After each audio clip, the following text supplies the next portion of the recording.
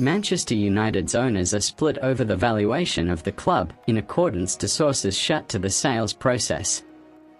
The Glazers have appointed US-based monetary advisors the Rain Group to find a client willing to pay between £6 billion and £7 billion. Privately, however, at least one of the brothers has warned that gives may be considerably lower.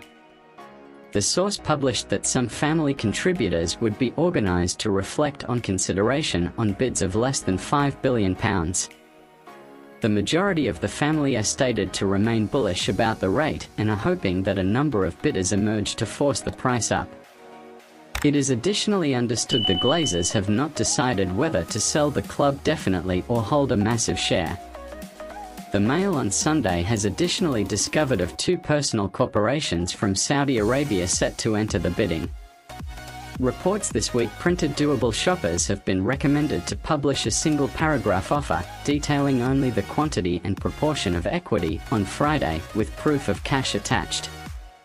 Of the companies that have so a long way given an expression of activity to obtain get right of entry to a restricted set of documents, insiders close to the procedure believe only 5 are serious contenders to emerge as the new proprietors at Old Trafford. United's New York bankers will commence the exercising of decreasing as many as 20 affords to as few as 2 or 3 favoured bidders.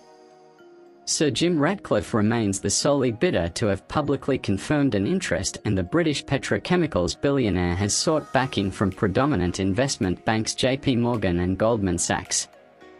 Other bids are expected to come from the United States, Qatar, China and Singapore.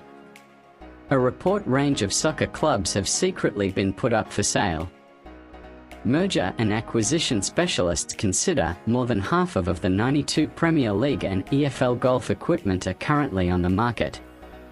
Gerald Kressner, marketing consultant at Begbie's Trainer, said recently, the escalating monetary issues of walking a soccer club have viewed many membership proprietors run out of steam to the extent that, at the back of the scenes, more clubs are in fact up for sale than we have seen for decades.